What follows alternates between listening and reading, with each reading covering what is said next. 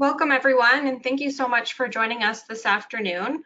Before we begin, I just wanted to note a few items. We have muted all lines at this point in time just to minimize background noise and distractions for our guest speaker. I also wanted to let you know that this session is being recorded for educational purposes. And lastly, we will hold a question and answer period at the end of the session, at which point you can either unmute your computer line or you can type in through the chat box, which is located at the bottom of your toolbar. And so it is my pleasure to welcome Dr. Sinha. He is here today to address cohesive living in long-term care. Over to you, Dr. Sinha. So good afternoon, everyone, and maybe good morning to some others. It's a real honor to be here today and to have been invited by the Ontario Association of Residents Councils to discuss this topic. So I look forward to spending the next hour with everybody and sharing a little bit more about this project. Now, I think I don't know if, so Josie Lee has introduced us, and I think she just asked that if I would just start off by just introducing myself a little bit.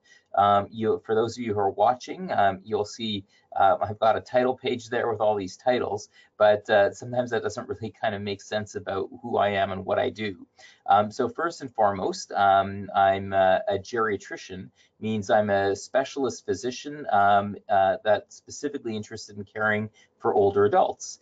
My practice as a physician is based in a number of different settings. I spend time practicing in a hospital, so seeing patients who have been admitted who are older and have acute medical and other issues. But I also provide care in an outpatient clinic to patients who are from nursing homes and other settings and in their own homes in the community. And I also do telemedicine consultations for folks who can't come to me and see me. And I also do home visits. So I do go to people's homes. I'll be doing that this Friday and do that as well. I have a longstanding interest in long-term care or care in our nursing homes, in that when I was training as a geriatrician, I did that in the United States at Johns Hopkins. And part of our practice was actually to work in a nursing home that we had as part of Johns Hopkins. So I had the privilege of actually spending 2 years overseeing a panel of 12 patients and working in partnership with the nurses, the residents council, and my residents, and helping them provide care within a long-term care setting. And so I developed a real strong interest, and that's kind of a little bit about my background. Having all of those different experiences, I like to stay involved not only in terms of delivering care, but also thinking about how we can deliver care better across all of these different environments where older people in particular may be. And so I also got appointed back in 2012 by the Government of Ontario to help be the advisor or the lead advisor on the government's seniors strategy. And so that gave me another opportunity to learn and work with many people working in the long-term care space to understand what are the particular needs of those living in our long-term care homes, how are things evolving, what are the current challenges, but also what are the opportunities. And so the partnership with the Ontario Association of Residents Council has been great since then, and it was a real honor for Josie and the team to invite me to come in and speak around this issue at today's webinar. So with that being said, I'll just start my presentation. And the goal that we have today is really trying to look at 3 different objectives. The 3 objectives are really to try and appreciate the diversity of care needs of those living in our long-term care homes, understand some of the current provincial and national efforts being made to improve the care and support of residents, in particular those living with dementia, and also recognize a bit about what residents and those not living with cognitive issues can do to better support their peers living with dementia in order to promote more cohesive living environments. And this is really, when I was talking to some of the leads, they were saying that this is kind of a growing challenge for some of the residents, that we have such a diversity of folks living in our long-term care homes that sometimes it's challenging if you're a resident who doesn't have cognitive issues, about how do you exist in an environment where many other people do have cognitive issues. It can be frustrating, it can be challenging, and it's hard to kind of live in harmony and cohesively when we're living with some other individuals who have challenges that make it hard to communicate and integrate well with everybody else. So these are real challenges. These aren't, you know, minor things. And so they were asking for my insights and then invited me to do this webinar. So I'm going to tell you in advance, I'm not going to give all the answers. I don't have a silver bullet today, but I thought maybe a few of my perspectives could be helpful, and maybe can spark a bit of a conversation, and maybe a bit of an interest, and maybe some thoughts around what are next steps that resident councils and other folks can do to try and help take this issue a bit further. So when we think about, you know, living, why can living with individuals with cognitive issues be so challenging? These are some of the issues or thoughts that we came up with. For example, one, it's not always clear when someone's challenging behaviors may be due to a dementia, mental health issue, or their personality. I think, as all of us have known, that's, you know, right from when we were young. You know, I was just at an event last night with some of my colleagues, and a lot of them have young children, and some of them will say, oh, my child, you know, they're not a good sleeper, and others say they're a good sleeper, or they have this terrible, like, demeanor around them, or whatever the case is, right? And so you always, and none of these children, you know, these young children have dementia that we know of. They don't seem to have mental health issues, but they're all really unique in terms of their personalities, their behaviors, you know, and it's one of those opportunities where, just as young children, we're kind of getting to know them and getting to know their temperament, how they react, what works well, what doesn't work well. And I know my colleagues last night, we were driving home with their little one who's only 12 months, and they said, well, we need to get him to bed soon. And I thought, well, why? I mean, come on. And they said, well, look, if we don't get him to bed soon, you know, it's going to be a disaster for the rest of the night. And I said, fair enough. They're getting to know they're the newest member of their family. And, you know, these are aspects that we could say are not really related to dementia or mental health, but more personality, behaviors, temperaments, all those sorts of things. But obviously that when we're living in long-term care environments, we know that there's a higher prevalence of things like dementia. There can be a higher prevalence of issues like mental health issues, but there's also those aspects of personality, traits, all those things that have shaped us throughout our lives to become who we are. And so sometimes when someone has challenging behaviors, we don't really know, especially if we're another resident and not necessarily a healthcare professional, you know, what are those behaviors due to? And how do you untangle them? And how do you deal with them well? Because ultimately, all of us just want to live peacefully and enjoy our environments. But sometimes it can be challenging to understand when there are challenging behaviors, what's behind that. And so these issues are sometimes unpredictable. You know, you don't know when they're going to happen. They can be annoying. And they can be troubling to others for a variety of reasons, right?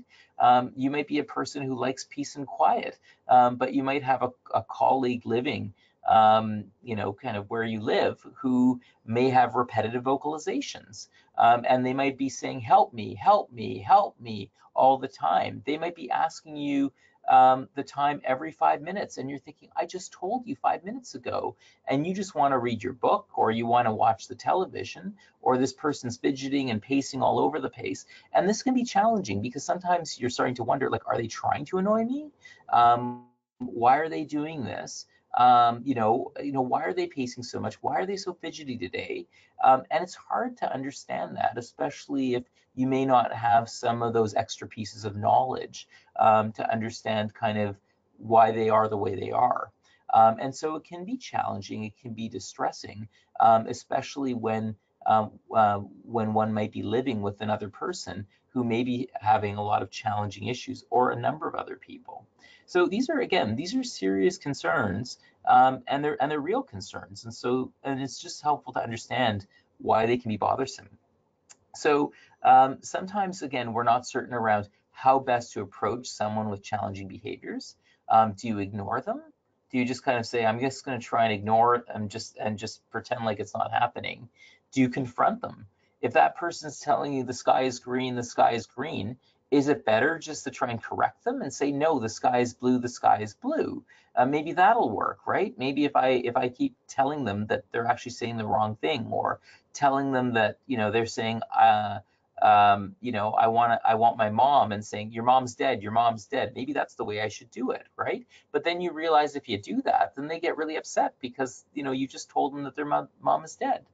Or how do we make things better for everyone and not worse? I apologize for some of the typos here, but how do we make things better for everyone and not worse? And I think that's the key thing, is when we're trying to live cohesively, we want to kind of figure out, you know, what are the things that I can do to try and make things better for me, for them, and not make it something that becomes even more distressing for everybody at play. So I guess that's the question, is where do you start first, especially when you may be living with someone who may have cognitive issues or may have other issues as well? So let's review some of the aging processes here, because I think this is the key thing, is that not everybody who's living in a long-term care home is an older person, right? We have to remember that we have people of all ages who are living in long-term care homes, mainly adults, really. But there can be some folks who are in their 30s, who are in their 40s, and we have other people who are in their 60s, their 90s, or even above 100. And so we have to remember that one of the things that's very common is that we more likely have more older people who have been experiencing aging for a number of decades. And so we have to remember that as we get older, it's not uncommon that our memory and cognition change and evolve as we get older. So we know that as we get older, our memory tends to not be as sharp as when we were younger. It kind of slows a little bit, but we have to remember that dementia is not a normal part of aging. But it's not uncommon that as we get older, we see folks who have what we call normal age-related memory loss. Some people may be more affected, and they might develop something called mild cognitive impairment, where you have significant memory challenges, but you can still do all of your tasks on your own without any help. And then there's dementia, and dementia is when you actually have serious memory and thinking challenges that also interfere in your ability to complete your tasks on your own. And we know that this is actually a very common issue amongst those living in a long-term care home. We also know that hearing and visual changes can be really common as well, especially as we age. And about 25% of people living in long-term care homes have hearing and or visual difficulties. So they may have things like glaucoma or cataracts or macular degeneration. They may be really hard of hearing. And these are all things that you combine that with what was just being talked about with cognitive and memory changes, and you start realizing that, wow, okay, well, this can be quite a challenging situation for a person to be living with when they might not be able to see or hear properly as well.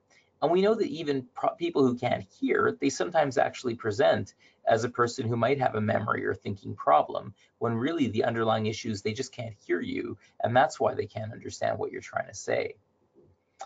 We also know that as we get older, you know, our bones and our muscles start to change as well. And we start seeing a decreasing amount of muscle mass and bone mass.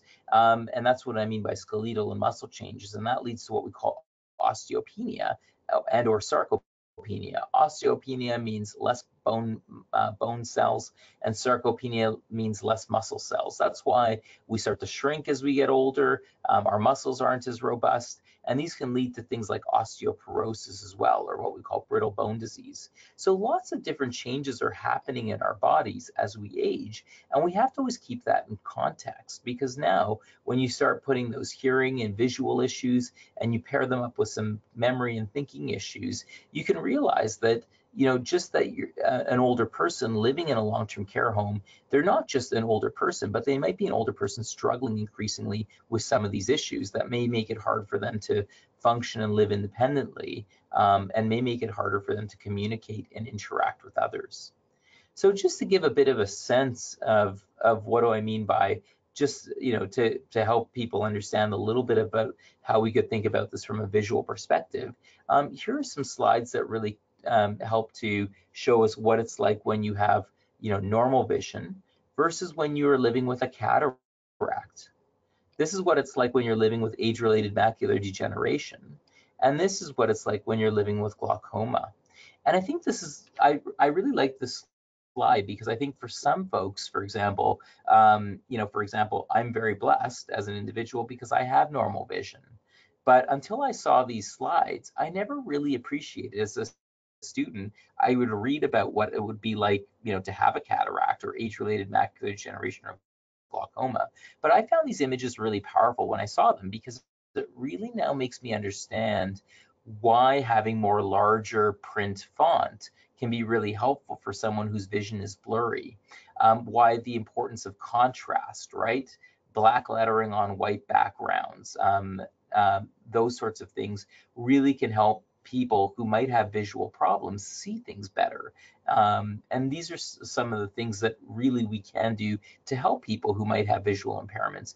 But sometimes when it's hard for us to appreciate what a person living with cognitive issues or hearing issues or visual issues might be, it's hard to empathize and understand, and therefore understand why we sometimes have to adjust what we're doing to try and make everybody's experience better from that perspective. So just this hopefully will be a kind of a powerful reminder to remember what other people might be experiencing from that perspective. So when we start looking at what are some of the common care issues faced by long-term care residents, for example, one of the things that you may be aware of is that our nurses and the staff in our long-term care homes about twice a year are doing what we call formalized assessments that are able to help us to understand what do our long-term care residents look like and what are some of the issues they're facing. And this is often, these are what we call the INTRI or the NDS assessments that you may see some of the folks doing. And these are really powerful care planning tools because they can help the doctors and the nurses and the therapists in the home really start to appreciate maybe what are some of the unique challenges that someone might be having. But this is also the source where we get really, really rich data, which has helped to illustrate for us how the landscape or the population living in a long-term care home has really evolved over the last few decades. So we know that those living in long-term care homes have become increasingly more complex, if you will, over the past decade. And so CIHI, which is the Canadian Institutes of Health Information, they store all this data that's being collected in every single home across Ontario and pretty much every home across the country. And what they showed is that 87% of residents are living with some type of cognitive impairment, and 69% are living with a dementia. So those are significant numbers, especially when you think about 10% of all those people who are 65 and older in our society are living with dementia, but in a long-term care home, about 70% are living with a dementia. 87% are living with some cognitive impairment. So again, if you're an individual who might be living in a long-term care home and doesn't have dementia, you're in a really, really, really small minority of the residents who are there. The next thing is when you actually look at those who are having behavioral challenges or issues, 50% were reported to have a behavioral challenge. 31% were experiencing depression. And just to give you a sense, we know that in the general population, the number talking about having mental health issues is about 13%. So we have higher prevalence of dementia, higher prevalence of dementia, higher prevalence of mental health conditions like depression as well. And so this is helpful to understand a little bit about why we see more challenges with dementia and behavioral issues within long-term care environments.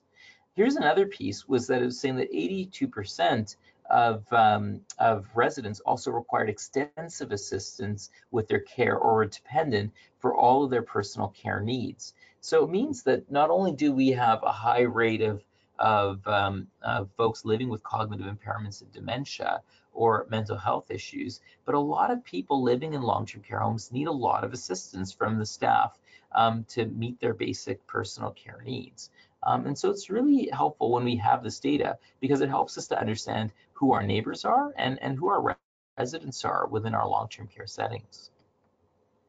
In terms of when we start thinking a little bit further about as the care needs in long-term care homes become more complex, we know there's a growing recognition that with this growing complexity, there needs to be better support for both the staff and other residents living within a long-term care home. Because you can imagine that when folks tell me what that people it was very common that when a long-term care home was built 20 or 30 years ago, there'd often be a big parking lot because a lot of the residents had cars and were driving all the time. But that's not really kind of what we see today for the residents living in long-term care. They're often have greater levels of complexity. They're not often able to drive and do those sorts of things. And so this is where we often see that with that growing complexity, there's been a greater recognition that we need to better support staff, but also other residents living within a long-term care home, because these are definitely different kind of populations than when we had 20, 30, or even 10 years ago. So Ontario, for example, has been making some key investments through its Behavioral Supports Ontario program. And these have been investments to help staff better address behavioral issues amongst residents as well. But this is interesting because these are initiatives that are often, I think, more focused on helping staff to better address behavioral issues as opposed to residents themselves. And while care quality in some aspects is improving overall, how do we also support the needs of resident peers as well who don't have these same issues and needs?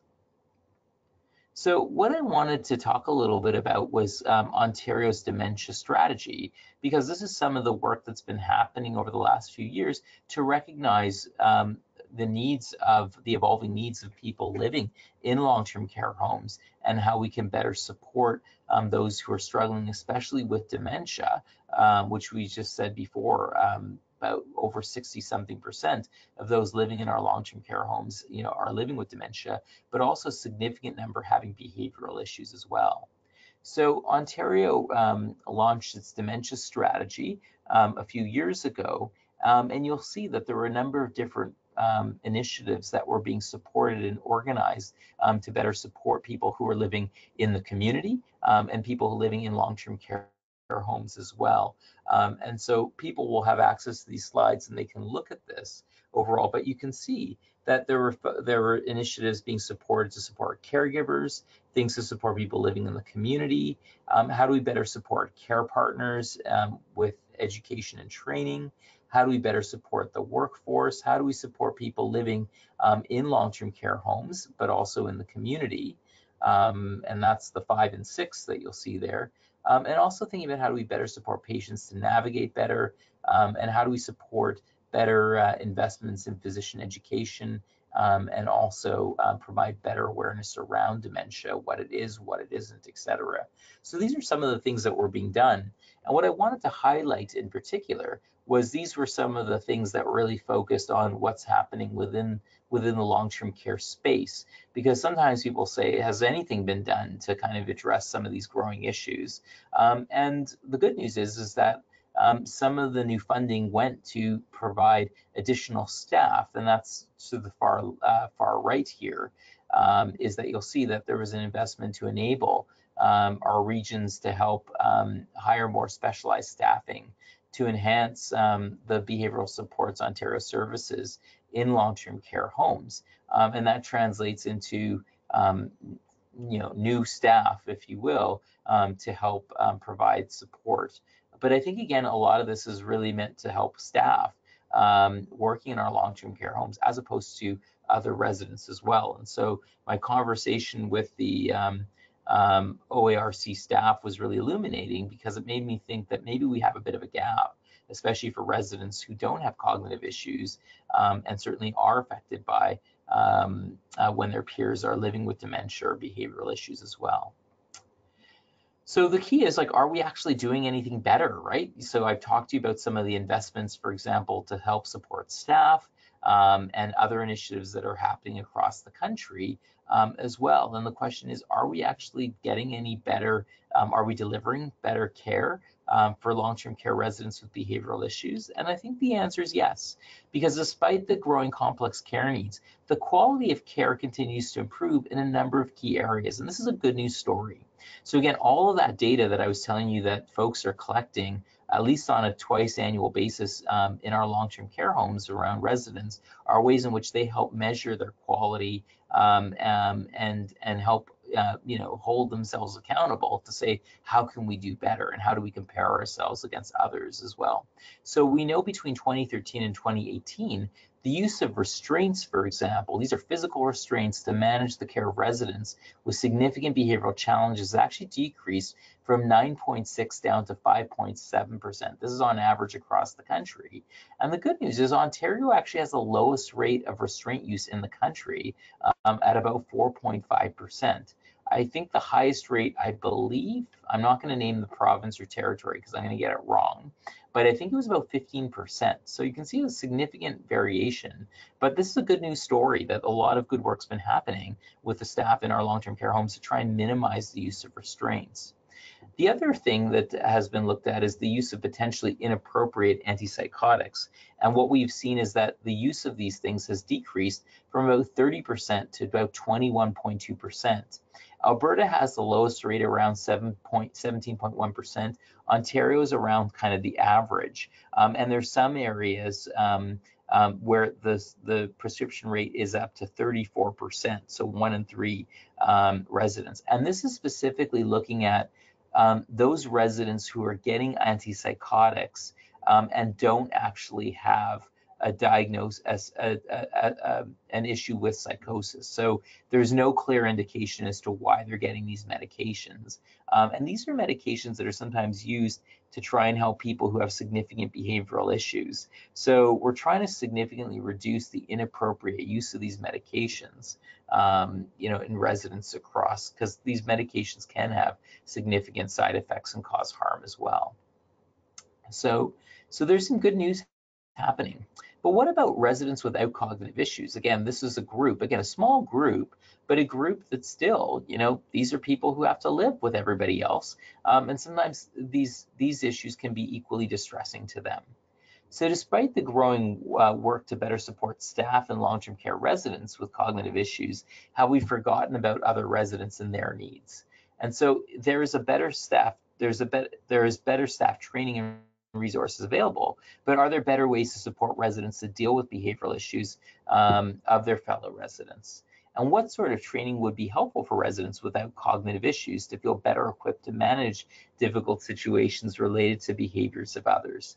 And I don't think we've really done enough work around this issue to say that there's something that's easy and off the shelf and just a matter of something that we can just easily implement. And I think this is what sparked the conversation I had with some of the folks at the OARC to maybe start prompting a conversation about what can we do to support residents without cognitive issues who want to live more cohesively with others as well.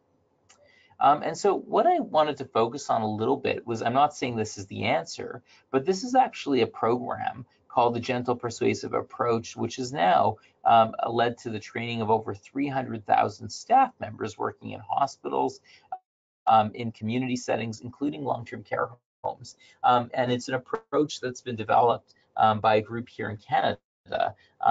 But it's something that maybe we can have some insights towards, as to maybe this is something that's usually to train staff, but maybe there's some insights that could help some of the residents who may not be living with cognitive issues and who are on the webinar today. So the Gentle Persuasive Approach is also known as the GPA, and this is a comprehensive practical education program that equips caregivers with the skills, knowledge, and confidence to care for others with dementia who may become upset or frustrated. And it supports those who regularly interact with persons with dementia to notice signs of agitation early, before responsive behaviors happen. And it emphasizes that usually all behavior has meaning behind it, and it often is time limited, and it's the result of an unmet need. This is their overall philosophy. And I think there's a lot of honesty in this philosophy as well, is that often when people are doing something, they're often doing it for a reason. They're not always doing it forever. And sometimes, it might be hard for someone to express how they're feeling. And so they may be acting out in a certain way. And again, I don't like to ever compare or try and use the, say that it's the same thing.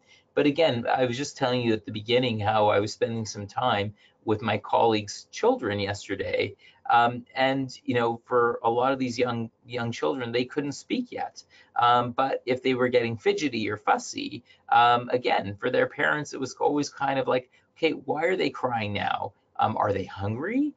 Do they have to go to the washroom? What's going on? And so that's often a helpful paradigm for us to think about, that often those behaviors that we see in very young children often is meaning, it's often time limited, and it's a result of an unmet need. So how might we actually take that same interpretation and think about older people, or even adults, or older adults who may be having some behavioral issues? And if we use that same philosophy of thought, maybe this better helps us appreciate how we could better support our colleagues as well. So understanding a person often helps to understand one's needs and can minimize the potential for behavioral issues. And we'll talk a little bit about this more. So first of all, the gentle persuasive approach teaches us to think about what are some of the potential signs of agitation. So a person might be fidgety, they might be quite restless, they just don't seem to be able to sit still, or they just can't lay down. There's something like not right. Sometimes we might see that they're just kind of seeking, they're exit seeking, they're just trying to leave, and they're trying to go somewhere, and you're trying to figure like, where are you trying to go? Or you might be trying to, do something with them, and they're just refusing care. They don't want to be touched. There's something going on there. And so these might be some of the potential signs. These aren't all the signs, but these are sometimes things that we can witness that can be helpful for us to kind of say, okay, well, they seem to be a bit agitated, or something's going on, but what's going on and why? And the potential causes can be, again, as I was saying before, maybe they're hungry, right? They're just hungry and they can't articulate that they're hungry. Maybe they're scared, right? They're frightened about something. Something, just doesn't feel right. And we're not sure, and they're frightened, and that's why they're a bit restless. Sometimes they could be in pain. Sometimes people don't want to be touched because they're actually in pain. They don't want to be moved because they're in pain. But if we can treat their pain, then they actually would feel okay. And maybe they're not able to express this verbally. So next is when we're thinking about addressing, excuse me, I have a bit of a coughing fit here. So addressing unmet needs benefits from understanding an individual's personal preferences, and can be important to diffusing a potential situation as well.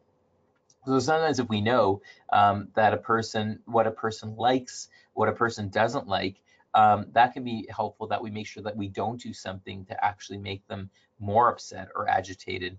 And sometimes if we know what a person likes, that can allow us to help diffuse a potential situation. So maybe there's something they always like to talk about, or something they get very excited about, and it's easy to distract them. So for example, a really good friend of mine's mother, she's got quite advanced dementia, and sometimes when she gets quite agitated, what we do is we have a little stuffed dog that she really loves, because she used to love raising dogs when she was younger. And I remember when I was interacting with her, because she's also my patient, she was getting quite agitated. And then my friend, her son, basically brought the little stuffed doggy and said, Mom, do you want to pet the dog? And I said, oh, that's a lovely dog. And she immediately grabbed, and she was just so happy to have her little doggy with her. And it just immediately diffused the situation in that way. And it was helpful because, my friend was able to tell me that, she really, I said, does she like the stuffed toy? And he's like, no, she actually now thinks that this is a dog. And she used to raise dogs, and dogs are really important to her. And he said, so Dad and I figured out that, when things are getting a bit hairy, we just bring the dog into the picture, and it really helps diffuse things. And that was really helped, because that really stemmed from an understanding of her background, and how we could do something, to kind of, again, diffuse things. So what are their likes or dislikes? Do they like music? What hobbies do they have? you know, how do we get to know that individual? Because sometimes we can find some common ground, or we can find things that we know to do or not to do that can really help kind of to support them. And again, this knowledge can be used to be kept calm, steer conversations, and also influence behaviors as well. So 3 of the key tips that the gentle persuasive approach, you know, kind of teaches is understand the individual you're interacting with. Know them as a person, their likes and dislikes. And so one of the neat things that I've seen in some of the long-term care homes that I visited, for example, is they might have a little bit of a who I am kind of thing that's available, and not just for the staff, but also, you know, for their fellow residents, right? And you might learn really interesting facts, right? A little bit about who they are, what's important to them, what do they like, what their favorite color is, what their TV show is. And these are sometimes those things that staff members can, but also other residents, you know, when they know that information, it helps them to get to know their fellow residents. And sometimes it can be useful information for them to better relate to and support their peers as well. Often speaking to the individual slowly and providing enough time for them to process the message can be important as well. So remember when I showed those slides that talked about the number of people who might have visual or hearing impairments, or they might have some cognitive challenges already that actually might make it hard for them to pick up on things when you speak quickly, or you don't use a deep enough voice, for example. So sometimes you might need to speak a bit more slowly and a bit more clearly so that they can actually hear what you're saying. Because sometimes if they don't hear what you're saying, then that can irritate them a bit further as well.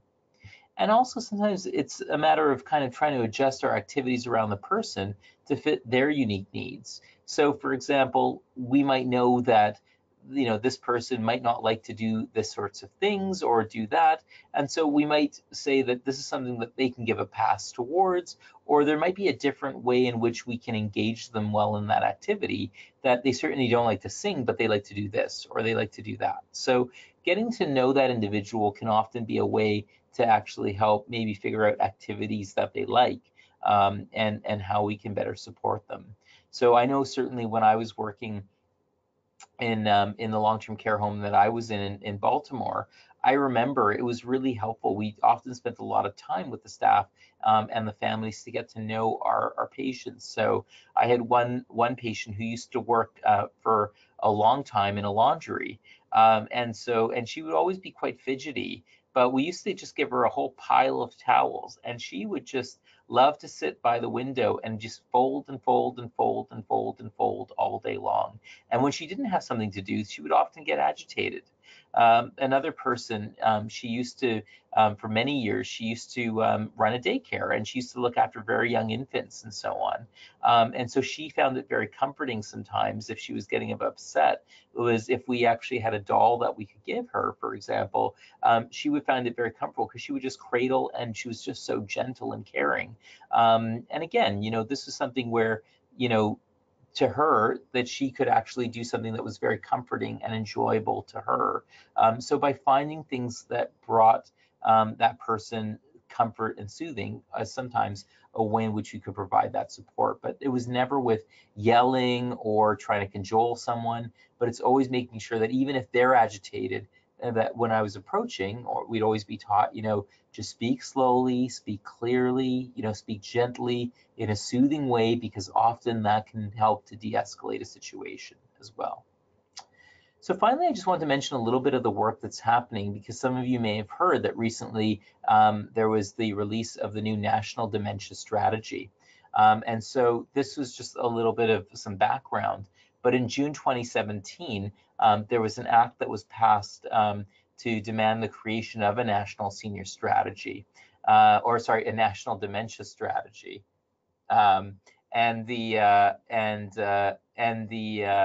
With this, there was a ministerial advisory board on dementia that was established to advise the Minister of Health on matters related to the health care of persons with Alzheimer's disease and other forms of dementia.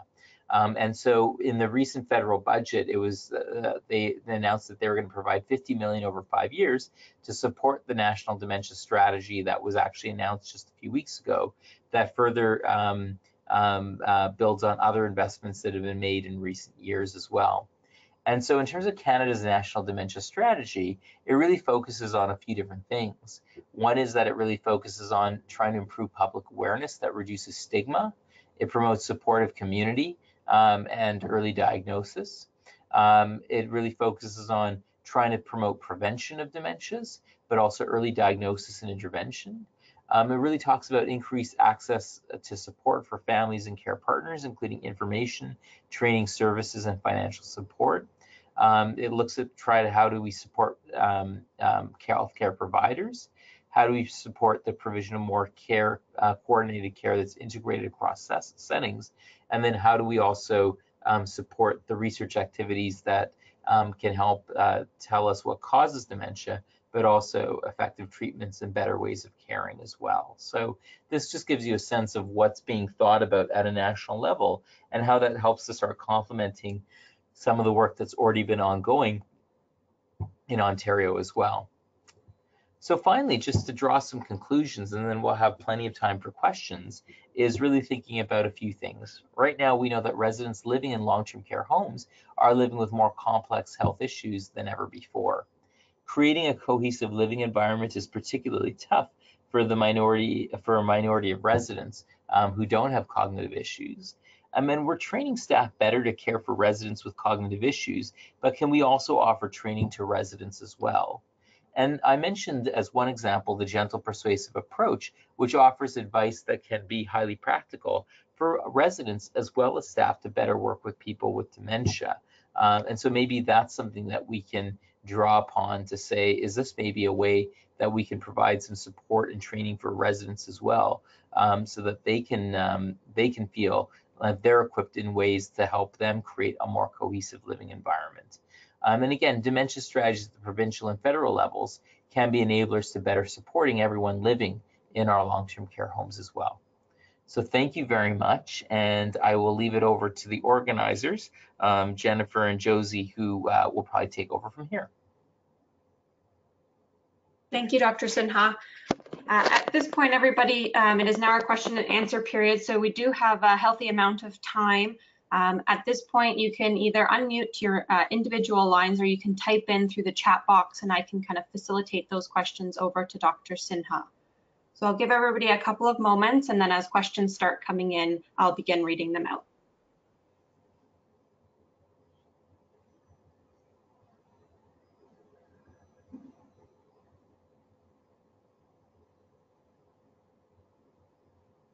And perhaps, Dr. Sinha, while we wait on people kind of gathering their thoughts and then reflecting on what you've spoken about here today, one of the questions I know that we hear a lot from our board and from residents living in long-term care homes is really struggling with some of those practical approaches. And I know you spoke to them today, but perhaps you could kind of wrap that information into a real life day-to-day example around what might be a supportive response when you have a resident wandering or walking into your room or your private space. How may you respond to that?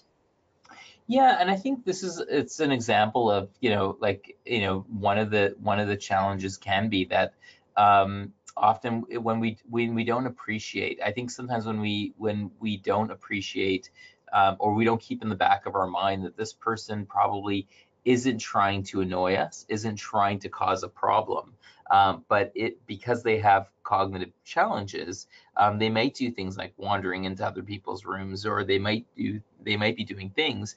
And so I think by seeking to understand, it allows us to maybe not immediately react in a negative way, where we start yelling at someone saying, go away, and leave me alone, but kind of, reminding someone saying, Sally or John, hi Sally, nice to see you. Just, this isn't your room, do you want me to help you, get back to where you need to go, for example, because it's changing the tone sometimes that we can easily get upset, but sometimes using that kind of, understanding and then trying to find a way to redirect or provide some support or advice can be helpful. So sometimes there are just ways in which we can reframe how we're seeing a situation, and then try some other techniques, like, again, a calming voice, seeking to understand, are you looking for something? Because this is my room, and how can I help you? Do you want me to help you find your room, or what are you looking for?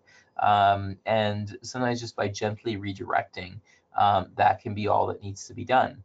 If there's something where it's like happening often, and for unclear reasons, it's also something where I say, get the staff involved and say, okay, I'm noticing this is happening more and more, and it's kind of annoying. Like, is there something I can do? Because then sometimes you can get even more creative by saying, depending on where someone's room is located, maybe a very just convenient walking pathway. So sometimes you can disguise someone's door so that people will kind of just walk past it as opposed to walking into it. There's just different little things that sometimes people can do to try and help to try and maybe change and shape behaviors as well. Thank you. One of the other questions one of our participants had is they're wondering if there's an education forum that could be provided that could help residents adapt to that communal living environment. Yeah, no, it's great. And this is, I think, part of our conversation before is I don't know if that exists. And this might be, an opportunity for, the residents councils to say, if this is something that we're seeing is actually common enough, that maybe there is something that we can do to talk with the creators of, say, the GPA work, for example, and say, is there kind of a short module, or maybe, for example, in homes where many of the staff might have undergone training like GPA, or there's other programs like Pieces or You First or whatever, maybe they could do a special session, sharing some of the techniques they've been taught with the residents themselves, right? Because often it's the staff who know the residents, but for these particular residents, maybe having their own in-house seminar might be helpful, especially when we recognize this might be a group that we're missing as well.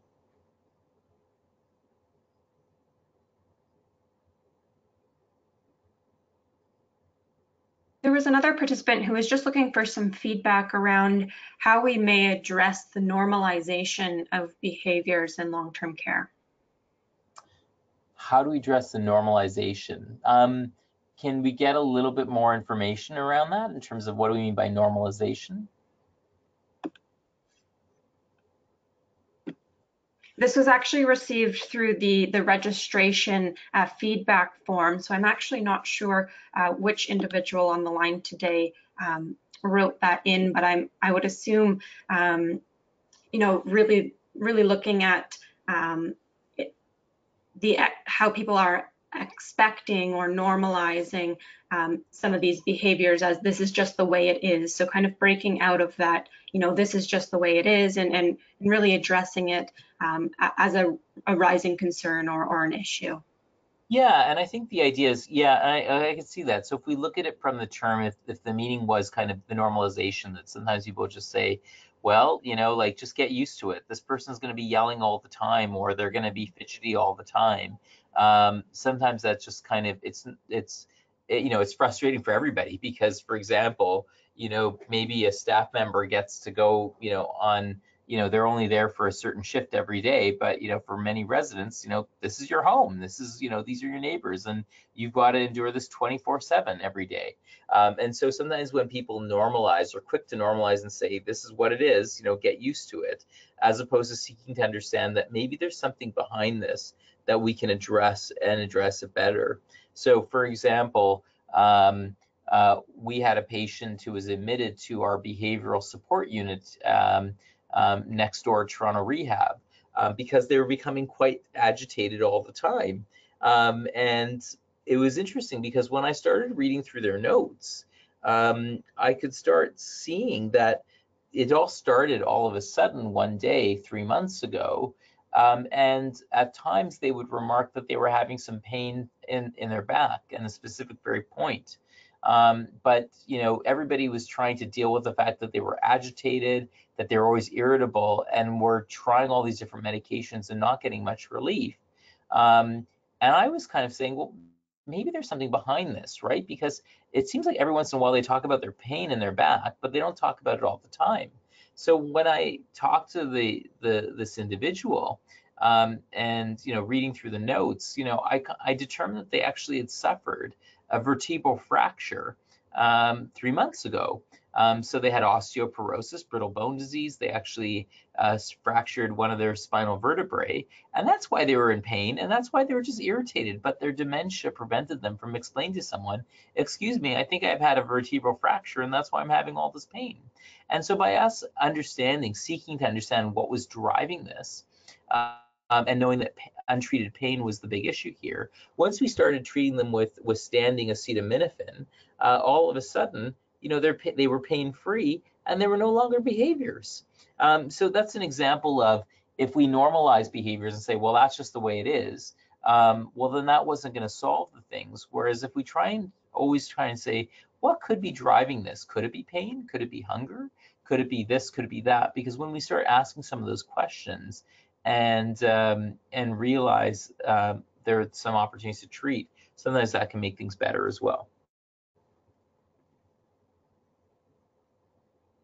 We have a question here from a resident who's participating on this webinar this afternoon, and they're just asking, how does a person of their age, so 59, deal with a whole floor of seniors that are nonverbal? Do you have any advice for this individual?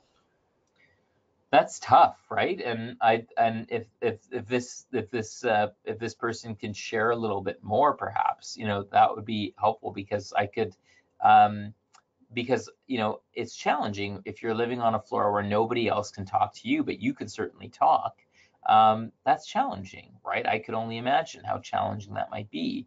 So I want to make sure I have a good response, but all I can say is I empathize that if you're the only person who's verbal on the floor, I mean, the opportunity can be is that, and also you're a resident, you don't necessarily want to always be talking to the staff, especially if they can be verbal. But sometimes it might be an opportunity to say, are there ways in which, if you're the only verbal person on the floor and everybody else is nonverbal, are there other residents in the building who are verbal? Is there some sort of venue or way in which you can get together with them on a more routine basis so that you can have a chat group, or you can have an opportunity to meet together and talk together? Because sometimes it's hard to change who you're living with or the room assignments, or you might like your room and you might want to stay in your room, but it's challenging when there's nobody else you can talk to. So, are there ways in which you can interact with staff in certain focused ways? Or are there opportunities to interact with other more verbal residents? But I'm hoping that I captured or maybe gave some ideas that might be useful for that resident. But if they want to share a little bit more about if I'm missing something about what they're seeking more information around, I'd be more than happy to give some further advice.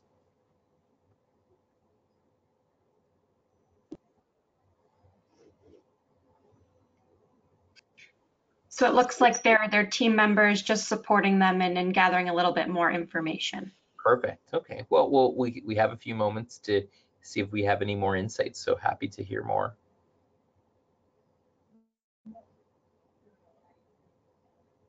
So I'm hoping, again, we've got at least 30 groups of attendees who are on the phone here.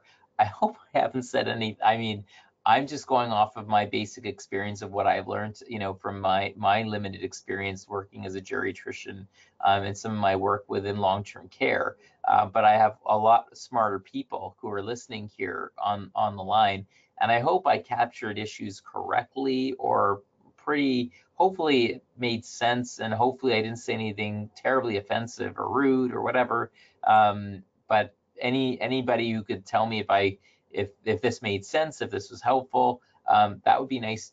So otherwise, I feel like maybe everyone's silent, or there's a lot of silence because maybe they're just waiting for me to stop. But people aren't clicking off here. People are staying here till the end. So I take that as a sign of reassurance.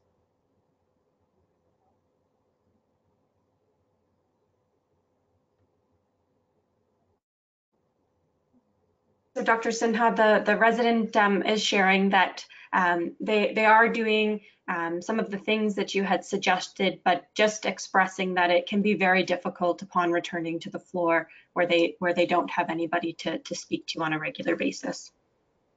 Yeah, fair enough. And so thank you. I really want to thank that resident for being willing to share, because sometimes it's tough to kind of share with others, kind of how they're feeling, because this is your home, and you want to live in an environment. It's amazing when you're surrounded by other people, but it's tough when you're living with other people who can't communicate with you the way you want to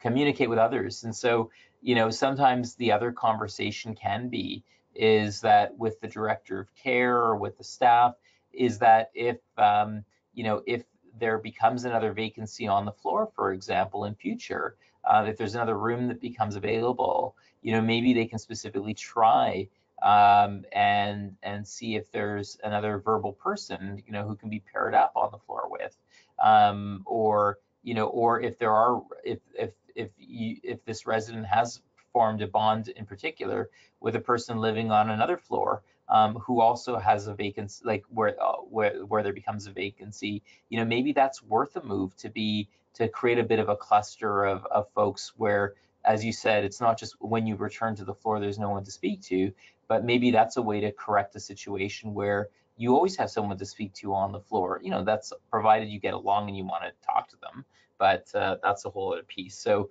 those are just maybe some of my other suggestions to say that might be an opportunity to look at as well.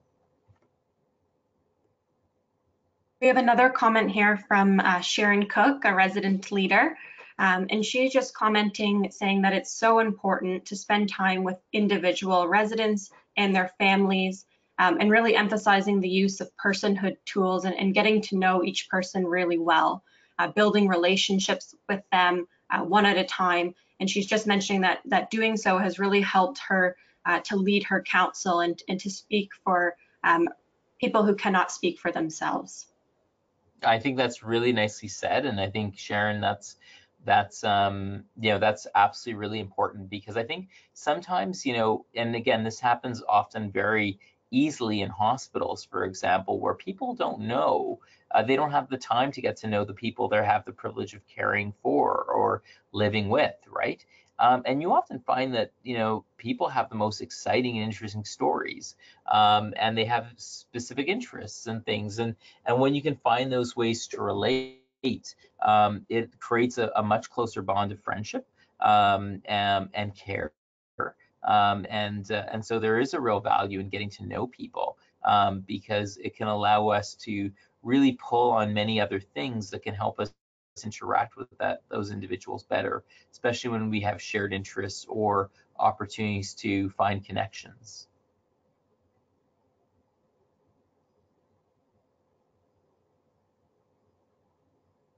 Our time here is coming to an end, so I just wanted to say a big thank you to Dr. Sinha for addressing this raising challenge. I know it's a complicated one to dig into, but you've really saw the value that residents and the role that residents can play in supporting their peers. And I can say, as an organization, we're really looking forward to continuing this conversation. And I think this afternoon, for all of our participants, you've really provided great direction and advice, but greater than that, you provided hope. So thank you for your time and for agreeing to put on this presentation for OARC. And thank you to everybody who took the time today to join us and to participate. Thank you very much. Have a great afternoon, everyone.